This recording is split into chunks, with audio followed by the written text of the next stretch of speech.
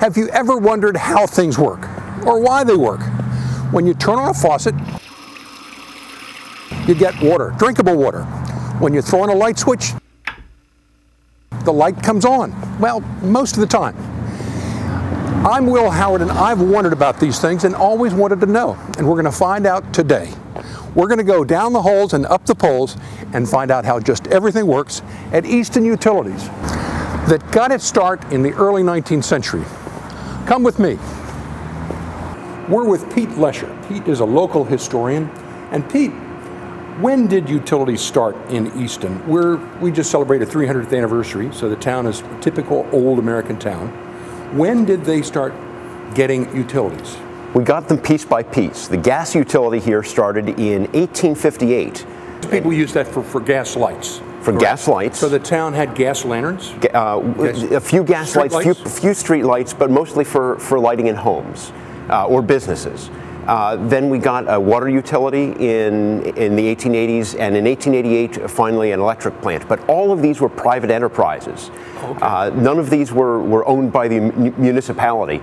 And it wasn't until after Easton sort of reorganized in the early 20th century under Mayor Martin Higgins that a real push was put on by Mayor Higgins to create publicly owned utilities, to in some cases acquire these private enterprises and to build new. The first thing that they did was to build a public sewer system. In 1911 they authorized that when it was going by 1914. So I take it the streets weren't paved in this period of time? The streets were just getting paved at this point. They were putting curbs and gutters and street paving. All kinds of public improvements were happening. A lot of activity happening in the town of Easton in that sort of first and second decade of the 20th century. So 1914 we get not only our first sewer system in town, it was the first complete municipal sewer system anywhere in the state of Maryland. Baltimore didn't have one. None of the other towns in Maryland had one that early. The same year we bought the water company so that goes from being a private enterprise to being a municipally owned utility. And what date was that again? Also 1914. The following year they built an electric power plant. They thought that they could do it for $35,000, and they managed to do it for even less than that, $30,000. So we're in that same building. That's now, right. That they built back in 1915. They got it going, and the whole idea was the privately run power company was not performing very well. For starters, they only operated from dusk until midnight, maybe. And so there was a lot of demand, say, let's get us better service. We'd like to have electric lights all through the night, and it might even be nice to have electric lights during the daytime, because that can be useful to business, that can be useful to industry. So this was still a new idea, a new luxury. One other utility that we're not specifically going to talk about in this program, but were the telephone wires. I know looking at old photographs of Easton, we see just wires and wires and wires everywhere. And that of course would have been certainly phone wires first. That's never public. That's never a municipally owned utility. Right. But yes, then the electric. There's some electric that's in this privately operated system, but then the municipally owned system comes in 1914, and it's another first, because we were the first municipally owned electric utility to go with alternating current. Back then, Edison's utilities was all doing direct current, and Edison, because he had the patents on direct current, was really cautioning people away from going with alternating current. It said that he invented the electric chair to execute people, to demonstrate the danger of alternating current, and of course we know which side won. The entire electric grid on the country today is run on alternating current. So somebody born in 1855 would have just gone through this miraculous change of the world. Completely. Much like what our generation has gone through with the digital revolution. It was just as transformative. Now, just a few years later, 1923, the town completed this utility system by purchasing the gas plant that had been started. That was the first of these utilities to be started privately. It was the last to be acquired by the municipality. When we come back, we'll get a tour behind closed doors through the rest of the plant, including the very, very neat operations center. We're with Jeff Oxnan, Vice President of Operations for Easton Utilities. And I got to tell you something, Jeff. I'm a little nervous here. I've done skydiving before and I fly, but I'm scared to death at the height that we are right now. We're doing this to illustrate the size of this giant generator. How many of these do you have? That's right. This is one of 18 electric generators that we have here in Easton that all together are capable of carrying the entire electric load for the town of Easton. That's amazing, especially with the size of the town of Easton today. It is. It's a good amount of energy, but you'll notice right now they're quiet. We're not generating electricity right now. All of the electricity that we're using is coming into Easton off the electric grid, but these are here in case we need them. These are pistons. Very big pistons. How do you check the oil on this thing? Well, let me show you, but we'll have to go downstairs to take a look. You first. Just like your car engine, it's right there. Oh. Wow, it's like a sword. Are you quart low? There's about 30,000 quarts in this engine. 30,000 quarts? How do you change your oil? Very carefully. I'm going to have William, one of our operators, show us how. There's a tank outside that has all the oil. Then it's connected here to this hose, and William will show you where it goes in this giant engine. And you just fill her up like that. That's amazing. We're now leaving the older section of our power plant 1 and into the newer section where we've got a significant portion of our generation fleet. I'm still kind of hung up on the oil. So how often do you change the oil? A pretty regular basis throughout the year, depending on the amount that we use the engines. And what do you do with the old oil? The old oil is collected up and then recycled. And taken away? Taken away from here, yeah, okay. Recycled off campus. Now, I'm amazed with these enormous tools. They're absolutely huge. So, you probably don't have much use for this.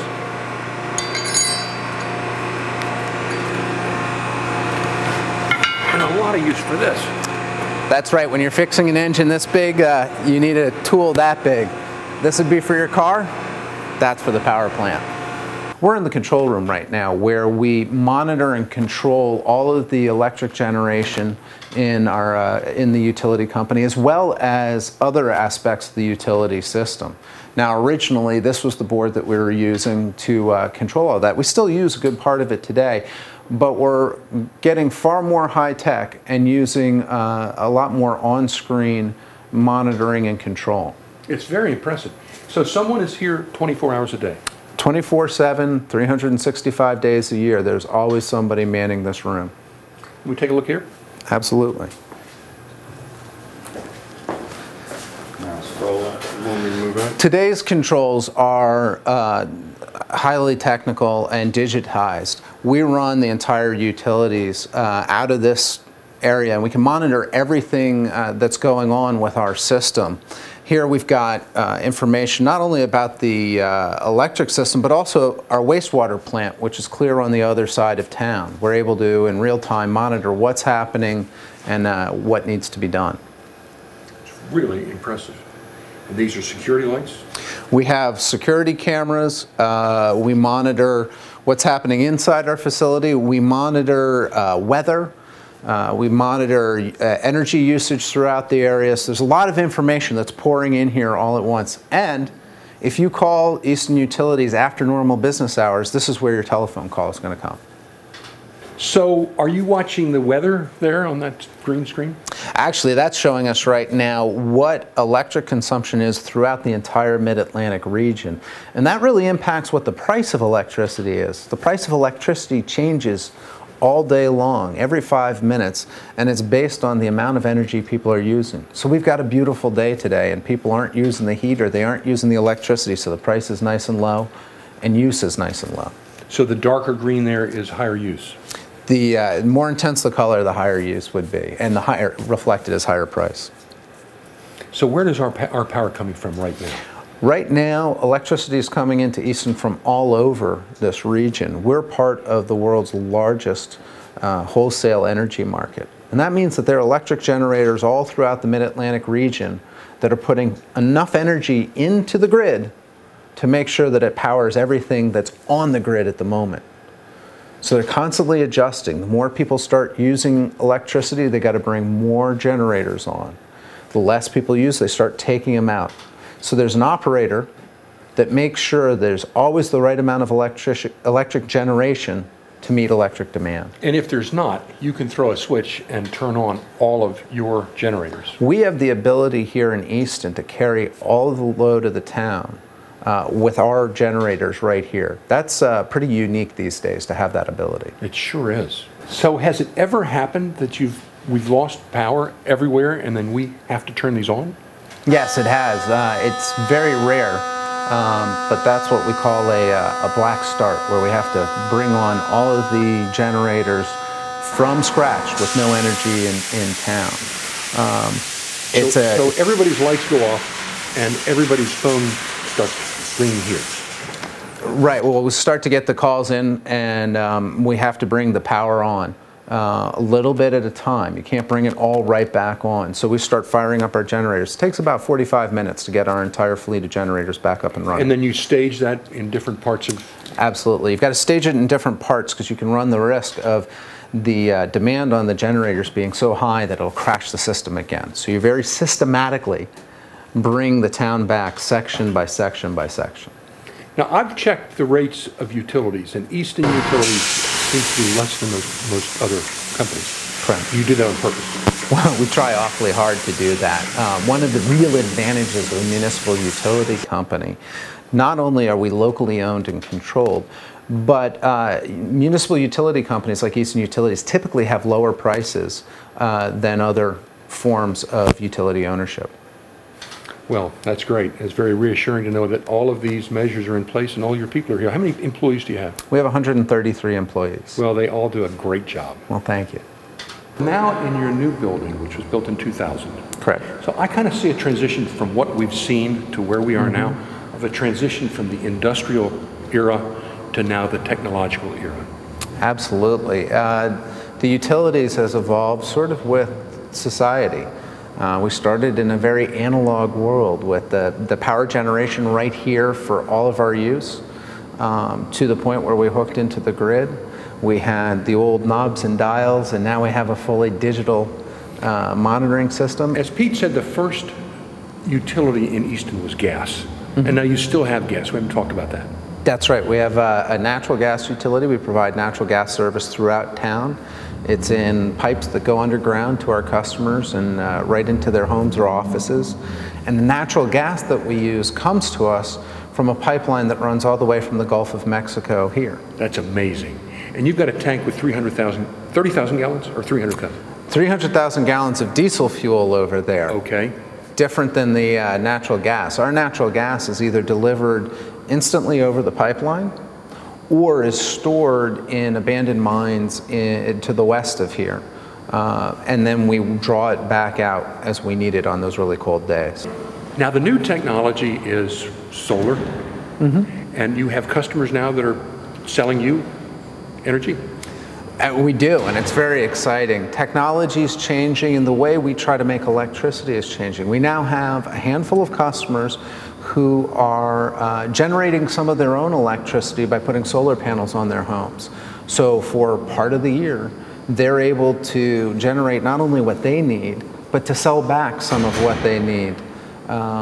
So they're selling back to you at the same rate that you sell to them? That's right.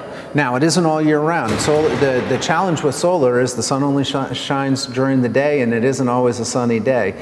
So what they're doing is actually saving money for part of the time by using their own generation rather than what we provide.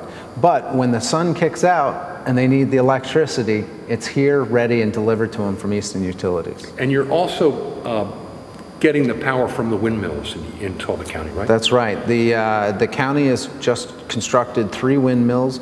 It's generating electricity, and we're buying the electricity from those windmills. Is it generating lots of electricity? It's generating a bit.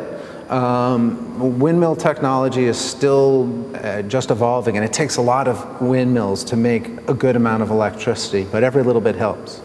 When we come back, join me for a ride up the poles.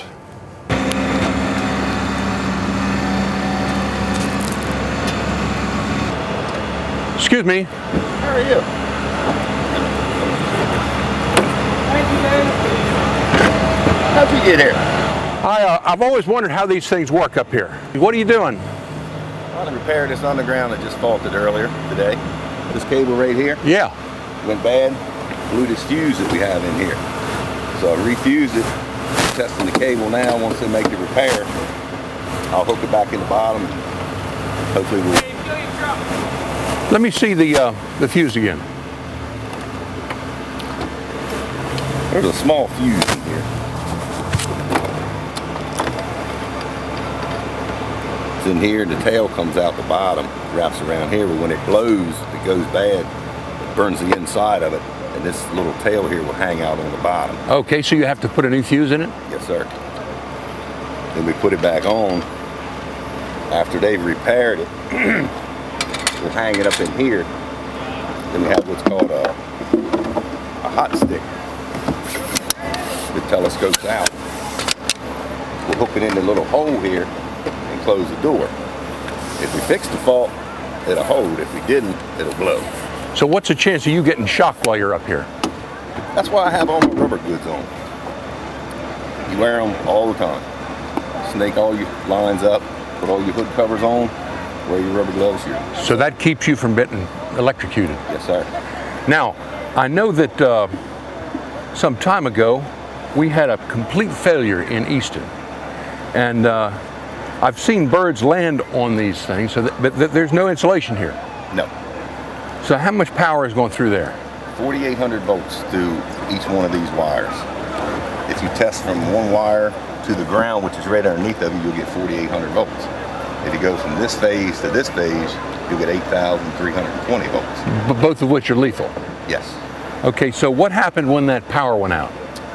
Well, this is a distribution line. What happened was down around St. Michael's, a bug lit on the transmission line, which is like 69,000 volts, can go up to 125,000 volts. He decided he wanted to spread his wings out and dry himself out, and he went from this wire to this wire, which you can't do, and it tripped the substation, which blew the whole town of Easton, St. Michael's, Bosman, all that out. So he never knew what hit him? He never knew what hit him. It was quick. How long have you been doing this? 22 years. And what's your name? David Cummings. David, nice to meet you. I'm Will Howard. Nice to meet you. Now, we've learned that most of the wires are uninsulated, and how to be very careful that a ladder or any device that's metal does not come in contact from the ground with that wire. We'll see a demonstration. If you're ever working around open wire secondary, which is what you see there in between the middle two poles, with a ladder or any kind of metallic object, a long antenna, you want to make sure that you keep any metallic objects, ladders, away from those secondaries. Even though they contain low voltage, it still could be quite dangerous if you were to make contact with it. You'll see those sparks there. In this demonstration, you can cause a fire, you can get burned, or you can get electrocuted from that. So it's just something to be aware of. Keep metallic objects away from there.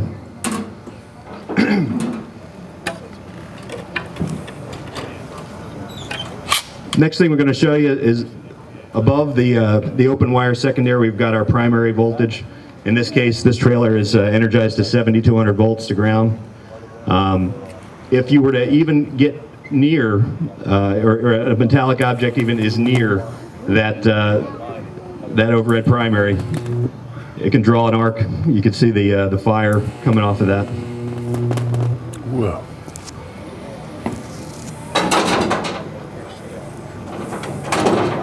Another thing we want to remind people, many people think that wood is an insulator, and in some cases it is, but especially at high voltage it'll still conduct current and conduct electricity.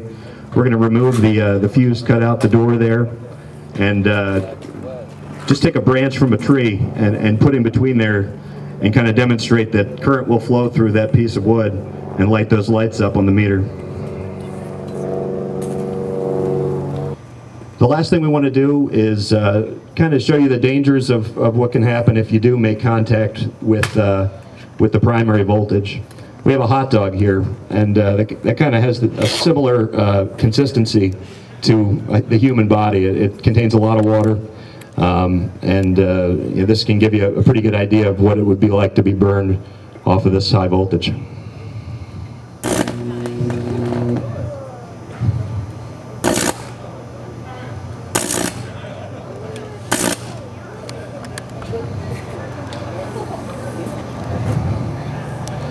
So you can imagine you wouldn't want that to be your finger, that's for sure. We learned a lot about power today. Fascinating. Next episode, we're going to learn a lot about water, turning on the faucet, and flushing, well, you know.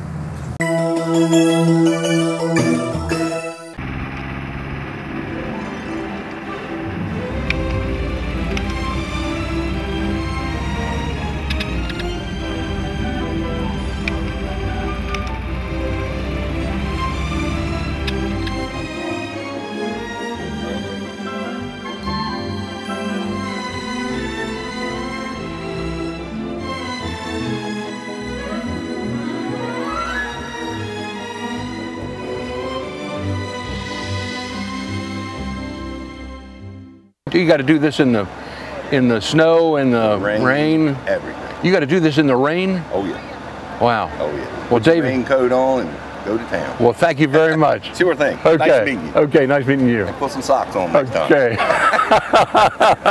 Okay.